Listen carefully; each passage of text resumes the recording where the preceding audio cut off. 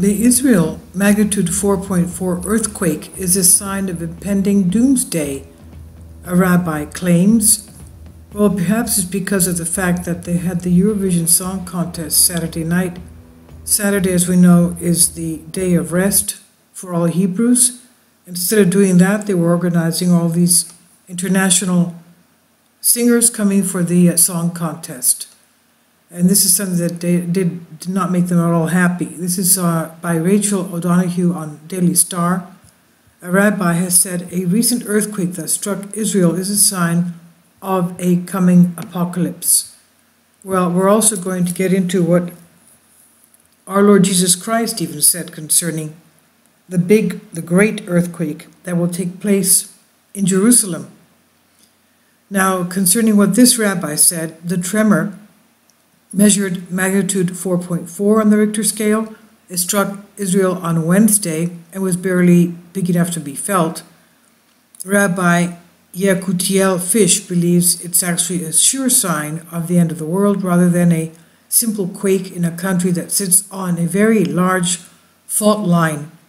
He claims to have found evidence within ancient Hebrew numerology that points it to being the beginning of the birth of the Messiah.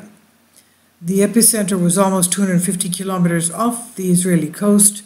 This is what he told Breaking News Israel. The earthquake on Wednesday marked the end of the waiting period. It was the official day of the beginning of the birth of the Messiah. The entire world will be judged before the Moshiach, Messiah. Nature will change, be less normal, because God will be guiding it in a more direct manner. Now, the end of the world prophecies have been coming back quite fast lately. Just this week, evangelical preacher Paul Begley claims NASA's confirmation that the moon is steadily shrinking is a sign of Judgment Day coming. And he said there was a report out yesterday the moon is shrinking. Inside the moon is like a raisin, and they're saying the moon is starting to shrink like a raisin shrinks. Now let's go into the prophecies. The Valley of Kidron, the Valley of Jehoshaphat, is also called the Valley of Kidron. And we have the surprising sayings of Jesus Christ. He says, when you see these things happening, because his disciples asked him, what will be the sign of the end of ages? He says, when you see these things, know that it is near. Jesus Christ instructed his followers to watch for a sequence of trends and events that would culminate in his second coming at the end of the present age, and we should be attentive to those signs of times. He sat with his disciples atop the Mount of Olives, also called Mount Olivet, on the east side of Jerusalem, gazing down across the Kidron Valley. We're going to go into Google Earth, you'll see exactly where it is. To look at they were looking at across from the valley, they were able to see the magnificent temple complex of King Herod. And King Herod had he maintained and he restructured he renovated the temple. And I think 3 years later, the Virgin Mary was, the first thing that they did was they fixed the Holy of Holies. That's what they did first, and then they renovated the rest of it. And the Virgin Mary was, at 3 years old, presented by her parents to Saint Anne and Saint Joachim to the League of Virgins at the Holy of Holies of the temple. And that's where she was until she was betrothed to Joseph.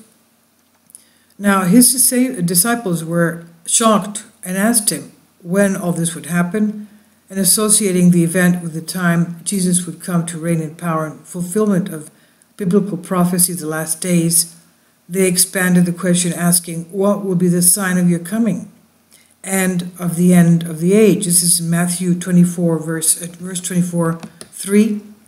And Jesus replied to his followers, disciples, to be on the lookout for a succession of developments that would lead to his glorious return in the end time.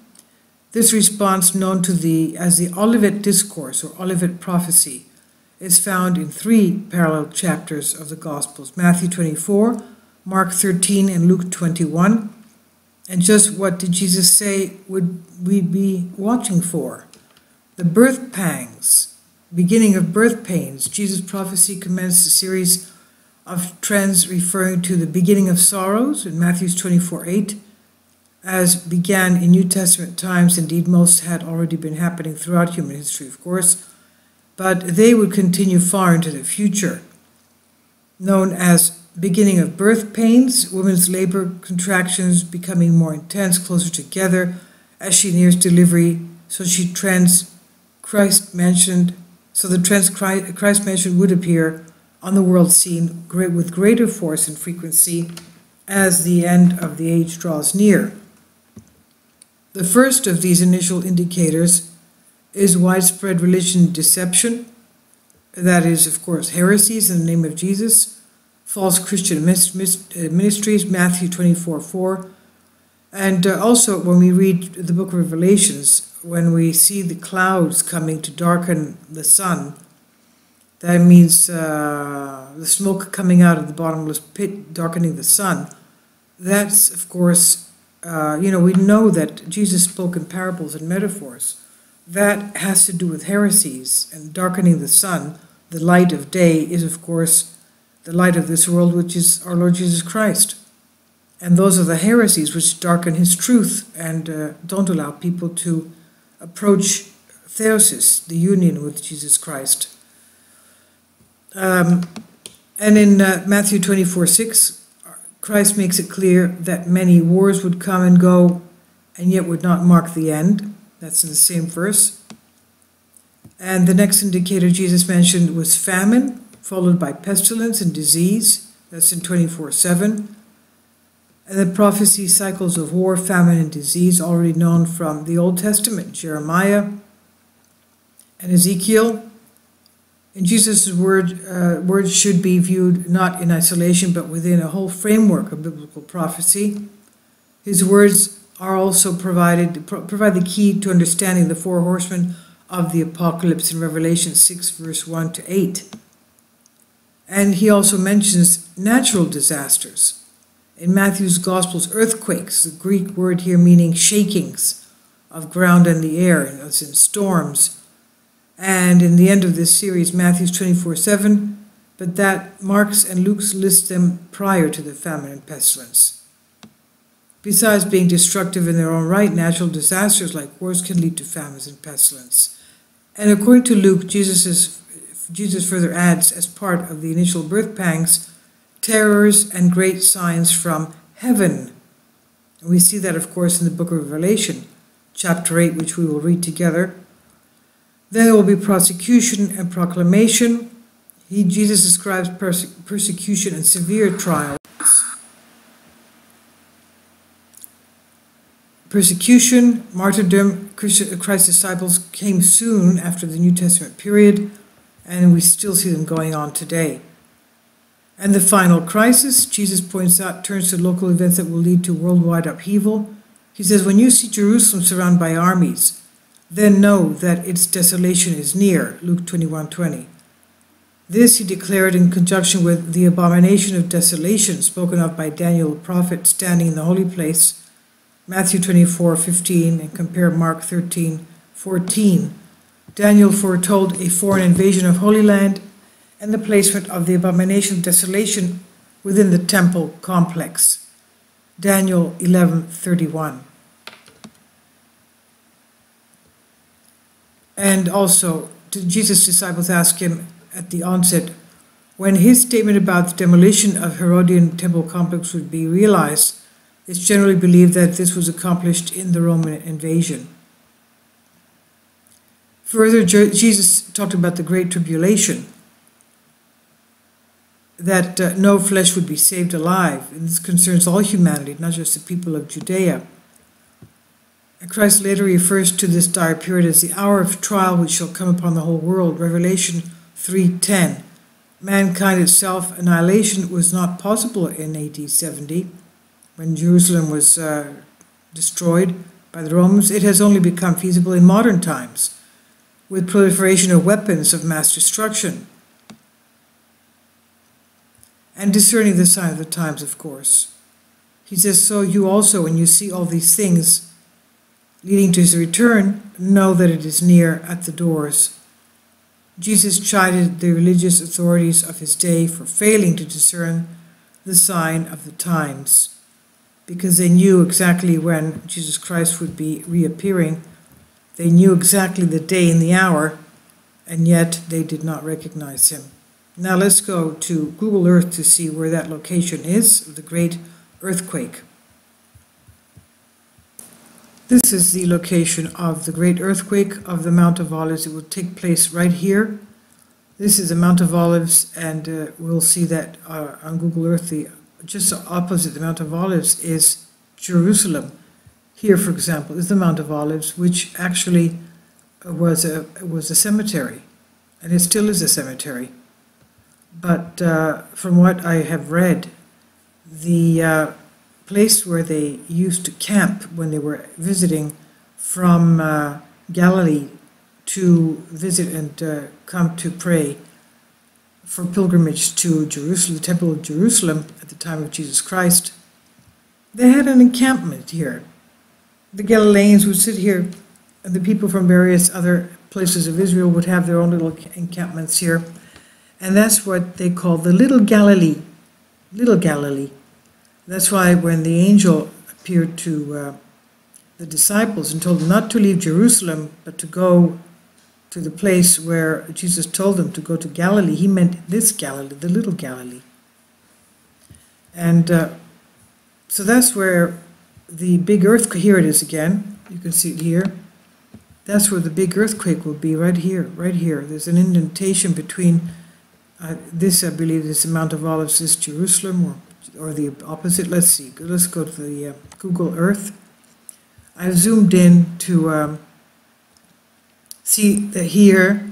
What is that? That's the Church of Mary Magdalene. Okay, that's the Church of Mary Magdalene, which is on the Mount of Olives. As you can see here, this is on the slope of the Mount of Olives, and this is the Kidron Valley, and opposite we have Jerusalem over there, and that's where the Temple Mount would have been. This indentation down, you can't see it very well, but this is the indentation down here where the big earthquake. Let's pull out. Let's pull out. Okay, that's where the big earthquake will take place. And this would have been Little Galilee around here. Okay, and okay, let's pull out again. Okay, and you can see this is all basically a cemetery. This is Temple Mount here. This is the area that the great earthquake will take place. Also, we know that we have a huge fault line in Israel, a very dangerous fault line that lies in the area right here where we have the Jordan River. The river flows, all rivers flow on fault lines, as we know, but this is it. This whole thing, we spoke about this once before. Well, let's go through again. Look, it starts from here, goes all the way up, and it goes all the way up that way. That's a fault, and it has to do with the Asian plate rubbing against the European and African plate. That whole thing there will split during the great earthquake that our Lord Jesus Christ prophesied, gave us as a sign. That's what I wanted to tell you. Of course, it's not good. Israel is overdue for earthquakes, for larger earthquakes, because this is one of the most dangerous places in the world as far as strike-slip faults, because they give huge earthquakes here. Strike-slip is anywhere between over a 7.5 magnitude Richter, so you can imagine.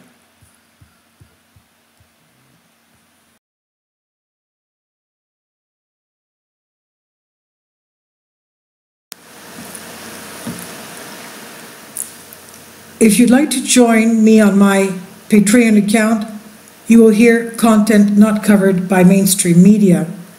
These riveting stories will be based on my research, and I will state my opinions and give my personal insight on diverse and controversial subjects and world events not covered by mainstream media, and not supported by YouTube guidelines. So whatever I have on my Patreon, most of those will not be on my YouTube channel. Please consider becoming a member today. More of the most significant and important videos will be on my Patreon channel. Your support helps me to continue my research and keeps this YouTube channel alive. And we depend on your support, your generous charity, because we help economically challenged families here in Athens, Greece, in Kapota, and we also help the young generation with university tuition and the community around our church. Thank you.